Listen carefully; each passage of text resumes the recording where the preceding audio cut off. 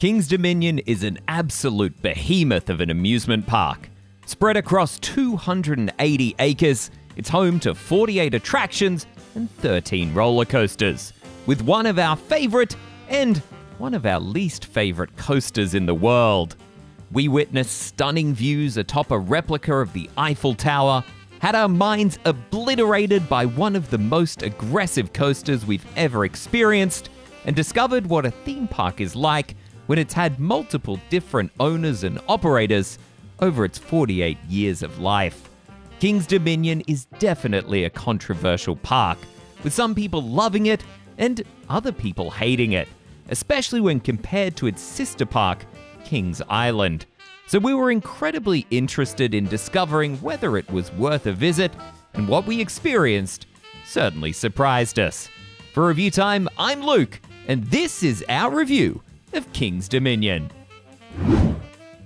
King's Dominion's thrill lineup is massive and insanely well varied, with the park being known for having some of the most intense thrill rides in the world, being home to Intimidator, Project 305, Twisted Timbers, and of course, Apple's Apple. King's Dominion goes down in ReviewTyme history as the park with both one of our favorite coasters of all time and one of our least favorites. But more on our least favorite in a second. The standout coaster in the park for us was Twisted Timbers by Rocky Mountain Construction. We were lucky enough to ride several RMC coasters on our USA road trip, but this one surprised us the most. What the coaster lacked in height, it made up for in sheer force. After being whipped down the barrel roll, this ride is relentless and packed with airtime that will have you clinging to the lap bar. Project 305, which was known as Intimidator 305 when we visited, is a relentless machine that pushes the human body to its limits. I'll be honest, we're more themed entertainment people here at ReviewTyme than coaster enthusiasts, but we heard good things about 305, so we were eager to give it a go. As the old roller coaster tycoon saying goes, Project 305 looks too intense for me. And we were right. The cable lift hill gives you little time to regret your decision before pummeling you into the coaster's many twists and turns. Both of us struggled to stay conscious as our vision faded and we started to grey out. It's worth doing once, but I'd happily never go on this ride again. The park also has some absolute classic attractions such as Grizzly, Racer 75, and Woodstock Express for the little ones. Grizzly and Woodstock Express are iterations of the same coaster we once had in Sydney at Wonderland, known as the Bush Beast and the Beastie, which left me flooded with nostalgia. The newest area, Jungle Expedition, is a solid addition to the park and is a strong departure from just plopping down thrill rides and calling it a day. The land introduced a new thrill ride called Tumbilly, the first and potentially only SNS 40 free spin coaster we will ever go on. This thing truly felt like being thrashed around inside a washing machine, and not in a good way. If you love intense coasters, you will probably absolutely adore this ride. But for us, we will never forgive Alicia Stella for the pain that was introduced to us after her safety voiceover. Elsewhere in the park were some other coasters that stuck with us for various reasons, including Flight of Fear, which is a classic Paramount-era coaster that combined light theming with a powerful LIM launch that creates a very effective indoor coaster experience, as well as Dominator, which sets the scene for the park as a whole, greeting you from the car park and giving you a glimpse at the thrills to come. If you're a seeker of thrills, King's Dominion won't disappoint. And if you're a seeker of high-quality theme park content, hopefully we don't disappoint either. And we would love it if you could give this video a like and subscribe to the channel. We're trying to finally hit 100,000 subscribers this year. King's Dominion gets a 9 out of 10 for thrill rides. King's Dominion has a surprisingly thorough family attraction lineup. Now this is no Disneyland. The park doesn't contain any high-quality dark rides, but is instead bolstered by the sheer volume of attractions that everybody can enjoy. As always, several rides toe the line between family and thrills. Anaconda, reptilian and the water attractions all provide that extra punch to test the limits of Sunny Jim and Grandpa. Boo Blasters on Boo Hill is an attraction by Sally Corporation featured across several Cedar Fair parks, including Canada's Wonderland, Carowinds, Kings Island, and of course, Kings Dominion. The attraction is clearly still heavily inspired by Scooby-Doo, because it used to be themed to that property before losing the rights. Despite this, it's a fun attraction worth experiencing with the family to try and compete for the most points. Just be warned, being the only dark ride in the park, this thing can get some insane waits, and was our second longest wait of the day. Our longest wait was for the Backlot Stunt Coaster, which was a super fun experience, but you can tell the best days are behind it. None of the effects worked, and it felt like careening around an abandoned shipping yard more than being a Hollywood stunt driver. This is a regional theme park in the United States, so you can expect the classic mix of attractions from a rock and tug to a whip to bumper cars and more, most of which are contained within the Planet Snoopy family area. We didn't ride a single attraction in this area due to us clearly not being the target demographics, but the land was packed with families all looking like they were having an incredible time. There's a reason these attractions are all theme park staples. Kings Dominion gets an 8 out of 10 for family rides. Kings Dominion is an interesting case when it comes to experiences, because technically, it doesn't have many, but what it does have are fairly substantial. An example of this is Soak City, a water park connected to Kings Dominion that is included completely free with admission. We visited the park during one of their limited time events known as Carnival, and the atmosphere was spectacular. The additional food and beverages alongside the parade and entertainment made for a great end to the day. One of the best and most unique experiences on offer greets you right as you enter the park. At the end of International Street is a 1/3 scale replica of the Eiffel Tower, a replica that serves as one of the best theme park observation towers in the world. After making your way 85 meters up the tower in a sketchy feeling elevator, you glimpse the beautiful view on offer.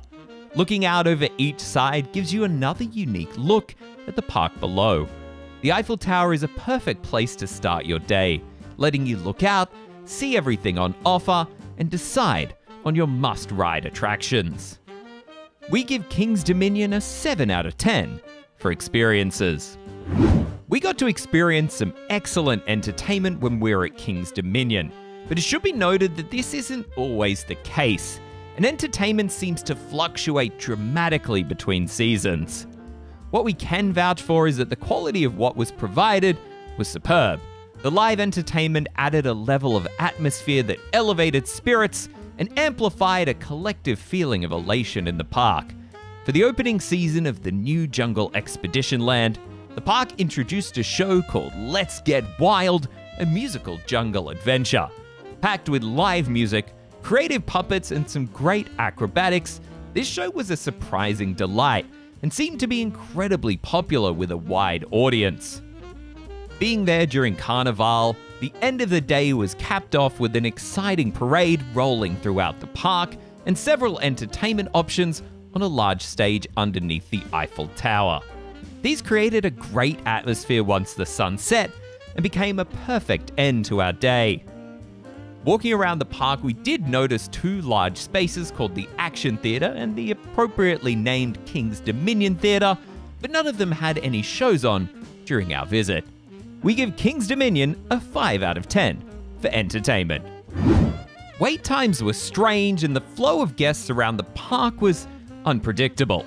Sometimes one ride would be a 90-minute wait, and then next time you walked past it was 5. This led to a lot of walking around the park to find the queues that we were willing to wait in.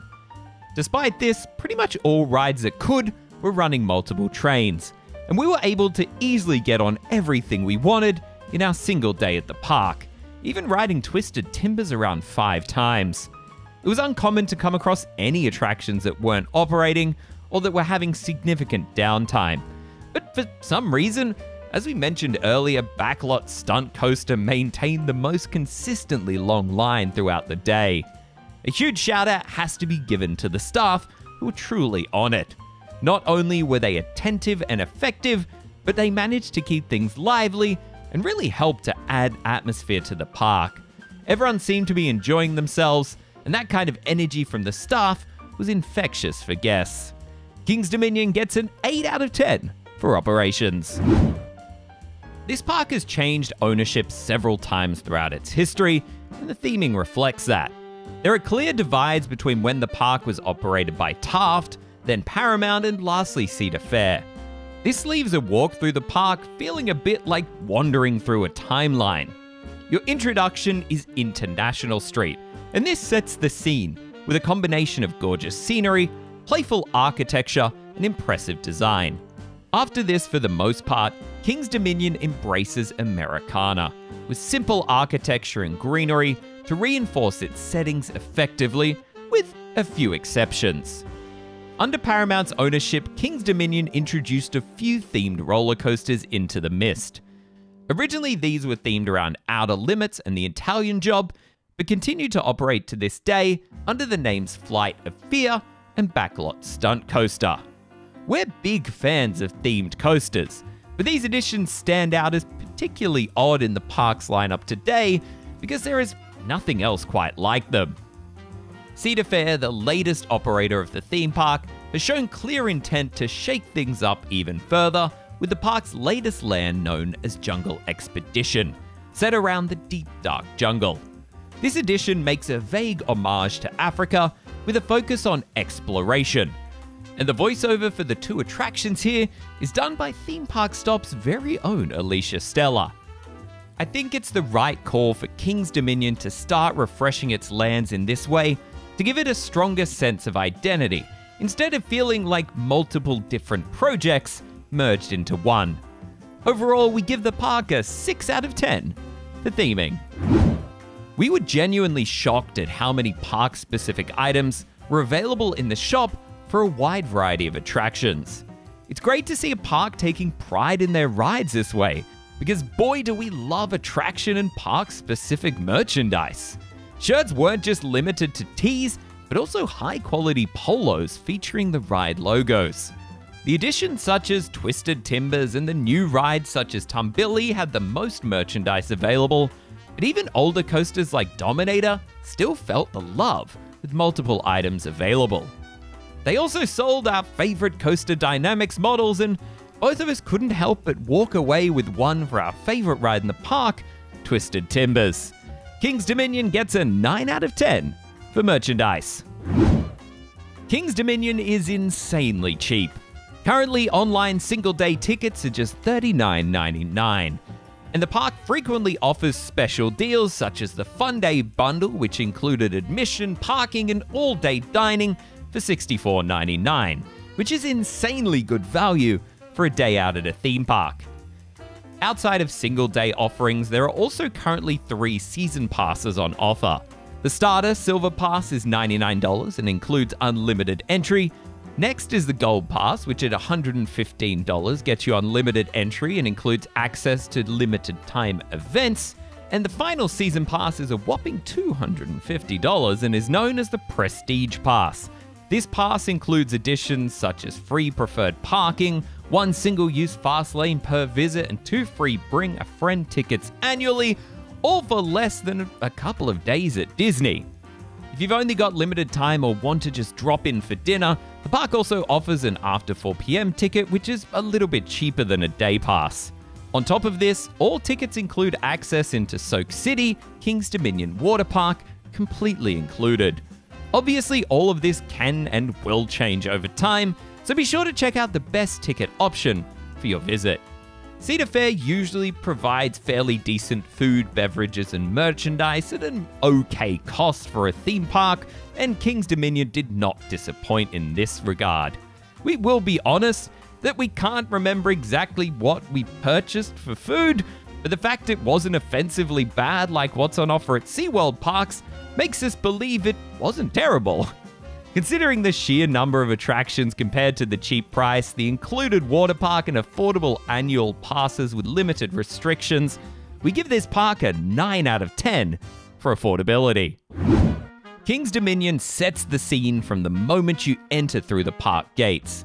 You're immediately thrust into the lush and vibrant International Street, dwarfed by an intimidating skyline of attractions such as the Eiffel Tower in front of you and Dominator to your left.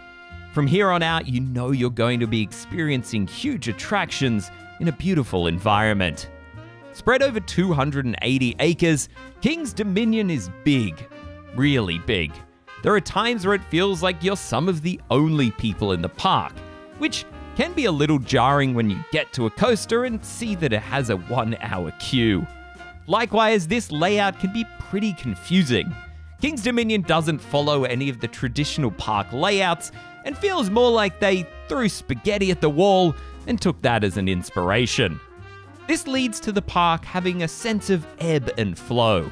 At times, it's just you and nature, where it feels like you've been transported to a completely different place and are hiking through the wilderness with attractions from a bygone era. And at other times, it feels like you've just been thrust smack bang into the middle of an urban Six Flags devoid of life, with merely unfeeling concrete and steel in your view. Without these spread out wilderness sections, I genuinely believe that King's Dominion would be a far worse park. But these charming, isolated moments are a much needed break within what is predominantly a thrill park. And whilst I can imagine some people dread these long sections of walking, the alternative would be just more concrete and queues. The downside of this though is that you will come across many dead ends that don't feel like they should be dead ends, which can be frustrating. As mentioned, we visited during Carnival, which further contributed to a laid-back party vibe as the day went on. There was live music, a parade, and limited decorations that really bolstered the good times. Overall, we give the park an 8 out of 10 for atmosphere. Being owned and operated by Cedar Fair, King's Dominion is largely a full-service theme park, providing many of the amenities you've come to expect. In terms of physical accessibility, the park is relatively large, though it is quite flat, making it reasonably easy to traverse. King's Dominion also allows you to bring your own wheelchairs and ECVs, whilst also providing hired options at the park. They also provide accommodations for hidden and neurological disabilities, but they recommend contacting them in advance to figure out the best options for you or your party. Being a modern theme park, they of course offer a paid fast track option, which varies from $60 to $85 a day. This is quite cheap compared to most parks, but when we visited in the middle of summer, it wasn't that busy, so it may not be required at all. We noticed that when visiting, posted wait times were often incredibly varied and couldn't always be relied on to be accurate. I imagine this is partly due to the park's odd layout, causing an unpredictable distribution of guests. We would usually trust a quick look at the queue length over whatever the posted wait time was. This season will be an interesting one, as it's the first time the park has operated since the Six Flags and Cedar Fair merger. Cedar Point has sparked some controversy recently amongst both fans and visitors with policy and accessibility changes surrounding Top Thrill 2. It'll be interesting to see whether these problems extend to the other Cedar Fair parks. Likewise, King's Dominion introduced a chaperone policy beginning with their 2023 season. Under this policy, all guests aged 15 or younger must be accompanied by a chaperone who is at least 21 years old in order to be admitted to or remain in the park. Cedar Fair had already implemented this at Knott's Berry Farm to success after several incidents in the park, so it makes sense for them to introduce similar policies around their other parks. We didn't notice any problems with kids or teenagers when we were there, but then again, we were only there for one day. King's Dominion scores a 7 out of 10 for services. Walking into King's Dominion, we had very little expectations. We knew almost nothing about the park, but by the time we walked out, the park had 2 brand new fans. While Project 305 and Tumbilly, we would be happy to never ride again for the rest of our lives, we could ride Twisted Timbers over and over and over again. While this park isn't anything groundbreaking in the grand scheme of things, we wish we had parks like this closer to home here in Australia. But over to you. Have you ever been to King's Dominion? And if so, what did you think? Let us know in the comments down below. And if you want to truly support what we do here, consider checking out our Patreon for exclusive content you won't find anywhere else. The link is in the description. For Review Time, I'm Luke. Thanks for watching.